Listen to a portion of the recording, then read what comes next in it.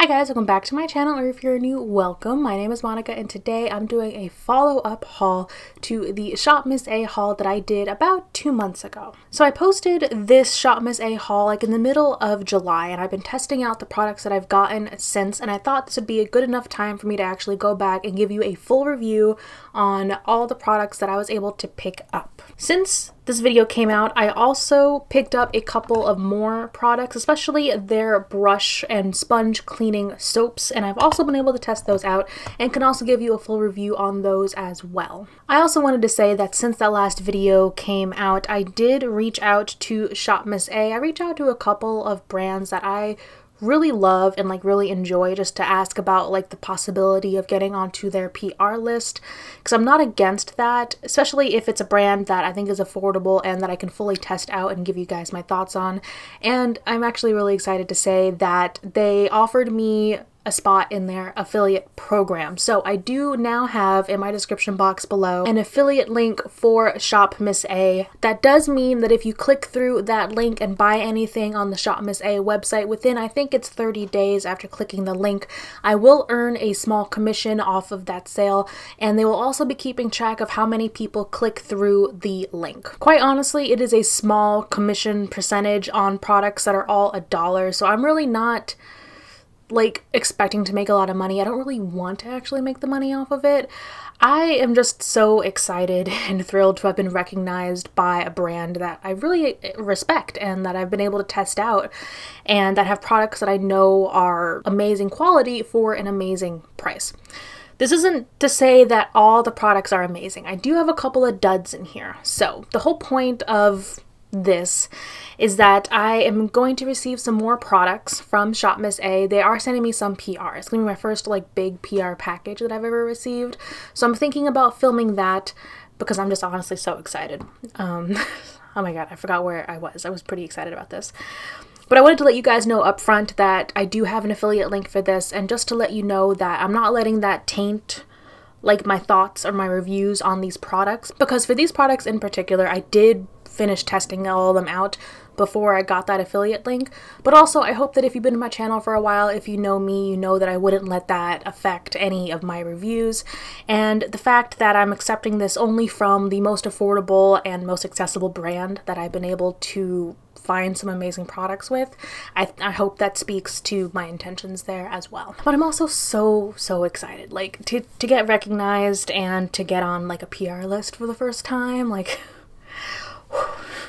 I've actually been keeping this in for a bit. I found out right before I went on vacation that I got the affiliate, and so this is my first video where I'm mentioning it and including it in my description box. So make sure you click down there if you would like to check out any of these products. I will have them all in the description box, and if you would like to pick them up, please, I would ask you to consider clicking that link and going to the website before making your purchase. So with all of that out of the way, let's get into the products I picked up in that haul. First of all, I want to talk about the primers. So I have the AOA Studio Wonder Skin Mattifying Primer and Perfecting Blur Primer. The Perfecting Blur Primer I actually had to put away back into my collection because I was using it so much. So this is basically it reminds me of a lighter version of the Smashbox Photo Finish Primer, and it also has little sparkles of gold flakes in it, but this is just a nice moisturizing blurring primer, and I love this. This was amazing for just $1. Foundation sat really well on top of this. I didn't see any differences where this sat on the dry areas of my face or the oily areas. This worked well with mattifying primers and with mattifying foundations and more oily foundations. And I really liked this one. So this was a really great one in my book.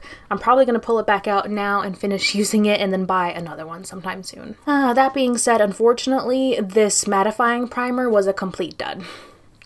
I only think this could maybe work for you if you were the oiliest of oily. I tried putting this on, it pilled everywhere, and no matter what foundations I used, no matter what concealers I used, it looked terrible on top of this primer. So I know they have a bunch of other primers in this line. I just picked up the mattifying one and the blur one. They've got color tinted ones. I can't speak to those yet. I think I did pick up one more of those in my last order, but the mattifying one I would say stay away from unless you are like an oil slick. Then maybe it might work for you. But like on my dry areas, even on my oily areas, it pilled, it looked dry, it aged me, it was not a good look. So the first dud. This one's dirty, so please don't judge me. In that haul, I did pick up a few more of these black teardrop sponges, and they're seriously the only sponge I use anymore. I love this sponge. I've been talking about how much I love this sponge for about a year now. It's been in like 3 of my favorites videos, I think. I love the sponge. It's $1. It's better than a beauty blender. It's better than the Physicians Formula. No, not Physicians Formula. It's better than the Real Technique sponge. I love this thing to death, and right now I have like 7 of them. I like having enough open that I can use like a sponge a day without reusing it, and then I wash all my sponges on the weekend. So I'm actually about to wash all my sponges and my brushes, so that will be done. But I do love that sponge. I think it's the best sponge you can find, and it's only $1. Speaking of sponges, this wasn't in the original haul, but I did pick up the Argan Oil brush soap and the Argan Oil sponge soap. So these are a bit more than $1. These are $1.55 because they do donate some of the proceeds to charity. And at first I thought, okay, why is there a separate sponge and a brush one? I kind of thought it was a gimmick, a way to sell more product. But I'm going to open these and actually show you the texture difference. So this is the Argan Oil sponge soap. It is just a nice non-scented soap, and as you can see, it is flat, it is smooth, it doesn't have anything like within the soap itself, which lends itself pretty well to sponge cleaning. Now, this is the Argan Oil brush soap. Again, this is mainly unscented, but as you can see, there's texture in here. There's like little veins. I don't know exactly what it is in here. I should probably look a bit more into it, but it's gritty and it has texture, and that actually works really well because this essentially works as both a soap and as like a brush cleaning pad. Like you don't need to rub your brushes on this and then go to a pad. You can actually just rub the brush here, clean it off, and then rinse it. Like, I feel pretty stupid or slow for saying this, but like this is revolutionary. It's awesome. It removes the entire extra step of having to like scrub it on like a brush mitt or a brush pad. It actually just gets clean rubbing it on here. I've used this to clean my brushes, all my brushes, twice. So the first time I was a bit hesitant because I hadn't washed my brushes in a while. Guilty as charged. And I was cleaning some of my big, thicker brushes, like my Sigma F80, you know, my Morphe Dense brush, and it got these fully clean. And they still felt soft. I was worried that this was going to strip my brushes, even though it was, like, easy to use. I was like, maybe it's not as soft. This actually worked really well. And I'm actually kind of pissed, because it took me this long to find a good, affordable soap for my brushes. Like, I've tried expensive, I tried the Beauty Blender sponge soapy thingy, I've tried the Sigma brush soap, which also was trash, and it was so expensive, and I've tried out some other home kind of remedy ones that worked out pretty well, but still you're going through like olive oil and Dawn. This just worked so well, and it's $1.50. Okay. So I do recommend this. I did pick up 2 more. I picked up like all the scents of each of these. So I did try out like the unscented ones first. I can't speak to how the scented ones are, but both the unscented ones are really good. Speaking of, I'm talking about this sponge soap. I've only tried this with the only sponge I currently use right now, which is also from ShopMissA. So I don't know how this works with other sponges, but with the ShopMissA sponges, it works amazingly.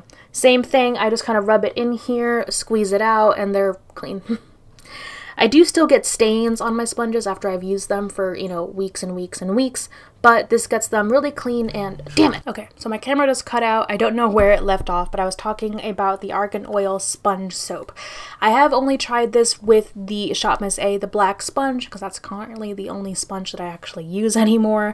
Since it's so affordable, I really don't buy any other sponges, but it worked really well on those. The only thing it didn't get out were like deep-seated stains, which I do see appear after a couple of weeks or months of use, which from $1 sponge, I'm fine with. I just happen to rebuy these every couple of months, and I make sure I have at least, you know, like I said, 7 on hand so I can use them throughout a week and not have to reuse them until I can I cannot speak today.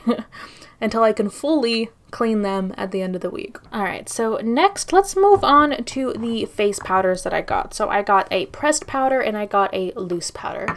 The pressed powder I thought was pretty good, though I do think I went through this a little quickly for a pressed powder. So this is the finisher. So this is the Airway Studio Perfect Finishing Pressed Powder.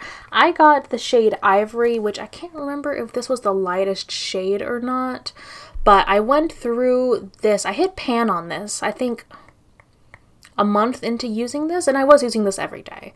And so this is about 2-ish months of use. So I did stop using this. I'm going to try and repress it. I haven't tried to repress it. This is a very soft pressed powder. I did like that because it was easy to pick up product and just like set it down. This isn't a product you have to like swirl with. It's more of a product that you would literally like press it on with a brush or with a poof poof, or like I like to call it, my bread thing. So it isn't more of like a swirling powder. It's more of an actual just like press it and apply powder. I really enjoyed this. Like I said, the only downside is I think I went through this a little quickly for a pressed powder. But if that's fine with you, like if you want to spend $1 for about 2 months of use for a powder, it's still cheaper than anything else that I've used. So I don't think it's terrible. I do want to repress this, so I am going to repress this and see how it sits and how it sets. So I'll throw in a quick update here about how it represses and whether or not it still holds up. Alright, so update here. I repressed this about 3 days ago, and I've been using it since then. Something to note, I did get a little bit of the alcohol onto the packaging, and it does remove the, like, you can see the black part came off, and it stained a little bit of my towel that I was using, so just be careful of that. Don't get the alcohol on there. But this is the repressed powder, and it actually performs so well repressed. I was really, like, surprised. So I think I can get, like, another probably a week and a half of use out of this. It's actually fairly resilient. And I've just repressed this the same way I've repressed my other powders. I think I did a whole video on how I repress makeup, so I'll throw that up in the cards if you guys want to see my process. So the next product that I have is the Loose Finishing Powder, and I have the shade 22 Soft Light. This blew my mind. This is one of the best loose powders I've ever used, and it's $1. Again, I've been using this almost every day since I've gotten it, and I still have a decent amount of powder left.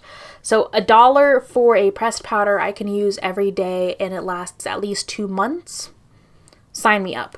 I am wearing this today. I've just found that this loose powder is so soft and blurring, and it looks amazing under my eyes, but it also sets my oily areas really nicely. So I've used this on some of the hottest days that we've had this summer, and I use this to set also down here, my upper lip, and around my nose, and it's just solid. It looks really nice under my eyes. It looks really nice in my oily areas. I also use it between my eyebrows before I go in with like a pressed powder. It's so good. It's so good. If there's anything out of this that you get, try the loose powder. Honestly, phenomenal, especially if it's something that you're using every day. I think the best things you can get from this website is when you find an everyday staple that's so affordable. Because, like, I don't know about how you feel about makeup, but for me, the most exciting things about makeup are like lip colors and eyeshadow palettes and eyeliners and glitters. I'm not as excited about like loose powders. That being said, if I can find a really good, cheap go-to product that I can use every day that would give me like the budget and the means to spend a little bit more on like a splurgy eyeshadow palette, then sign me the heck up. This is exactly it. I'm gonna place another order with ShopMissA, and I'm gonna pick up at least like 5 more of these. That being said, you could also like dump these into a bigger container if you pick up a couple of them. You're only gonna, like 5 of these is gonna be $5, and you'll have so much product. How much product is in here? Actually, like grams. 7 grams of product. That's decent. So I'd pick up a few more of these. The shade that works best for me right now is Soft Light. I don't remember if that is the lightest shade or not. I'll throw up a quick picture here of the shade range of this loose powder, but this has been my absolute favorite product that I found from ShopMissA, because it just, I mean, okay, other than the sponge. The sponge is probably my favorite. This is a close tie, because this So solid. It's so good. Alright, moving on. I did get a blush from ShopMissA, but it wasn't from their like AOA line. I picked it up from a different brand on the website. I did request a blush. I'm trying to do a full face of ShopMissA with what I get in my PR package, so hopefully when all that comes in, I can do a video about a full face and like the best and worst of ShopMissA, which I want to do after I try out a few more products. But I did pick up this blush from Amuse Cosmetics, and it's just like a peachy kind of blush. The packaging is a bit interesting. It has like a little mirror on the back, and like it swivels out like that. And then it comes with a brush. I don't use this for blush. I don't know. It felt like kids makeup, to be honest, this one in particular. And I mean, the shade is okay. Honestly, nothing to like write home about. I think I used it a couple of times. It doesn't really last that long, so I wasn't really impressed with this. I think, I don't know, maybe I'm a bit sick of this kind of shade because the blush that I am panning is kind of a similar shade. But that being said, this doesn't last, like I said, it doesn't really last that long or look, you know, that spectacular. So this one's just kind of like a meh. I can't really recommend it. Next, I picked up a whole bunch of lashes. I don't remember if it was part of this haul or if I picked it up later on with the sponge and brush soaps, but I did get a bunch of the lashes. They are all again $1, though I do think they have some more luxurious lashes that are a bit more. I haven't used those yet. I did use a couple of like these standard lashes, and I have to say, I think they're pretty comfortable. They look really nice, they're easy to trim down, and for me, typically, if it's a pair of lashes, I can wear them like 5-ish times, only because I'm bad at lashes. I use a lot of glue, like I probably don't take them off correctly. I like destroy lashes. So I think the best way for me to experiment more with lashes was to get like some cheaper ones. And I don't know about you guys, but when I go to like CVS and I look at the lashes there, I think they're a bit pricey. Like the Ardells. Aren't they getting, they're getting a bit pricey. So I've worn these twice. These are the Elizabeths, and they are all natural, and I really like them. I personally have thought about cutting these down to making them just accent lashes, because I think for me and for my eye shape, I think accent, like outer corner lashes, probably work and look the best on me, just because my eyes are really hooded, I have small eyes and kind of a big face, so I think those work best. So I'm trying to experiment a little bit more. But what I'm trying to say is, for so far, I think they work pretty decent. They work just as well as the other affordable lashes that I've tested in my collection. And I really think they're a good option for $1 if you're just starting out with lashes, if you're giving them as a gift to someone who's new to makeup or anything like that. I would recommend these. I don't know if they have a lash glue. I didn't see one. So I was just using my, I think it was House of Lashes lash glue with these, which I actually need to pick up another one because it's almost dried out.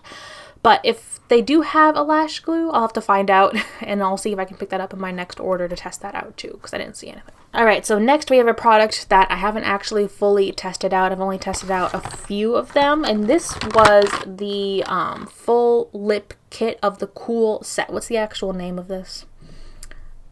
Look up the name.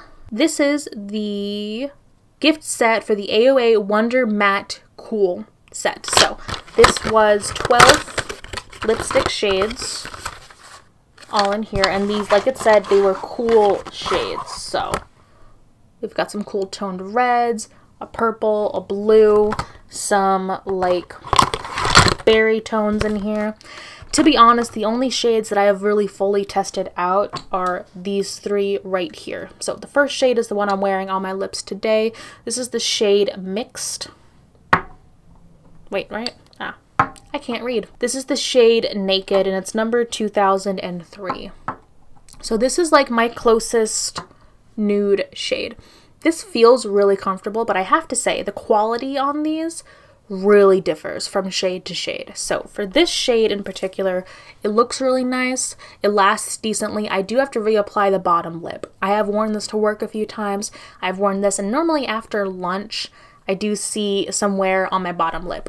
It's not as noticeable with this since it is such a nice nude shade, but I do have to reapply after eating. That being said, it's really comfortable. I really like this, and it's $1. It's nice to have an affordable kind of go-to like nude lip. That being said, for these two, so these other two shades that I've tested out are Faded and Trend, numbers 2006 and 2007. So let me just swatch these. So we have like a deep mauve-y kind of rosy color, and then we have a more peachy kind of color. So these two right here. So for the peachy color, I've noticed that that shade is really dry. Really dry, like ColourPop Ultra Matte Lip Dry. Like this one that I'm wearing right now, the nice naked shade, is comfortable. I can talk, it doesn't feel like there's anything on my lips, I'm fine. I could feel this one on my lips, and you could tell it was really dry, like it looked dry and it looked like there were cracks, especially if you talked a lot. So that one wasn't the biggest hit with me. Honestly, didn't really like it that much. You could make it last a little bit longer if you added a gloss on top, but I tended to see that with different glosses, the lipstick would kind of break down. So this one was a miss for me. The next one looks gorgeous on. This is the shade Faded, and it's this beautiful, like, almost reminds me of like a lighter, paler, like Rebel Rose from Wet n Wild. Yeah, it's like a little bit lighter and you get this. It's a beautiful shade. It looks great on, but again, this feels dry. It doesn't feel good on the lips for long-term wear, and when this wears off, you can really tell because it is a bit of a different color. So you do see a lot of wear like here on the upper lip and on the lower lip. So you have to reapply this one a bit more, but it looks really pretty. So like this one, I'd be willing to sit through it or like reapply more often when needed, but it's not like your go-to, like put it on and leave it all day, because it's not going to do that. It's not like Rebel Rose. This one you do have to babysit, but I think the shade was actually really pretty. So like I said, very different experiences so far, so I didn't want to do a video on these because, or right away, because they are so different. I will do a lip swatch video at some point. I do know people were asking for that, and at the very least I can do that. Especially since I haven't had a chance to really try out like the deeper shades, especially like the blue and the purple. Like, where am I gonna wear those? Can't wear those to work. But so these three I've fully tested out. I've got one go-to so far, which is actually really exciting when you think about it, because I now have like a go-to nude lip for $1. These are all hit or miss, so that's why I'm here. I'm going to test these out and let you know which ones are the hidden gems here, so you don't buy the whole collection. But even then, like, the collection was $10. Like, $10 for 12 lipsticks. I don't think that's bad. So I did pick up in that haul like a bandana and a headband, which I don't think you need a review of those. They work fine. I think the bandana was super cute. I wore it. My boyfriend thought it was really cute. And the headband, I do wear headbands every morning as I'm doing my makeup off camera. It's a headband. It worked fine. I thought it was cute.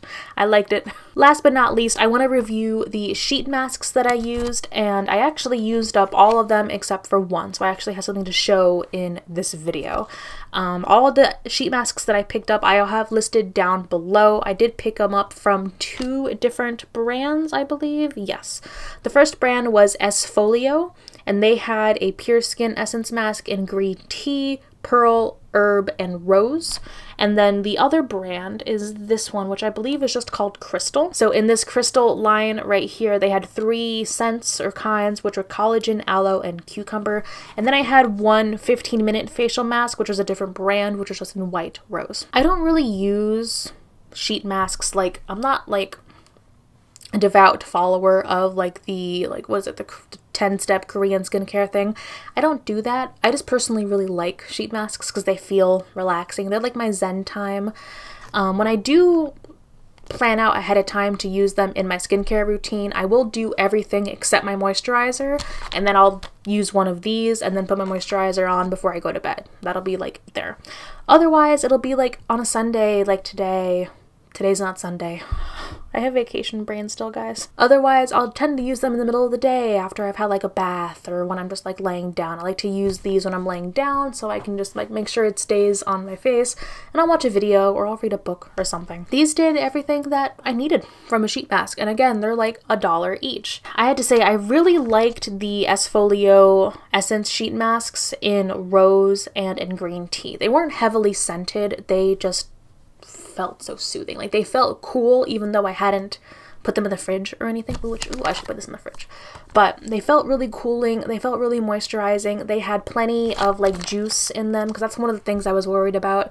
From a cheap sheet mask, would you maybe open it and would it be like dry? Like, no, these are like fully liquid, like they're juiced up, they're really easy to apply, they actually fit my face. Sometimes I see like the sheet masks are like too big for me, and so they end up being kind of everywhere.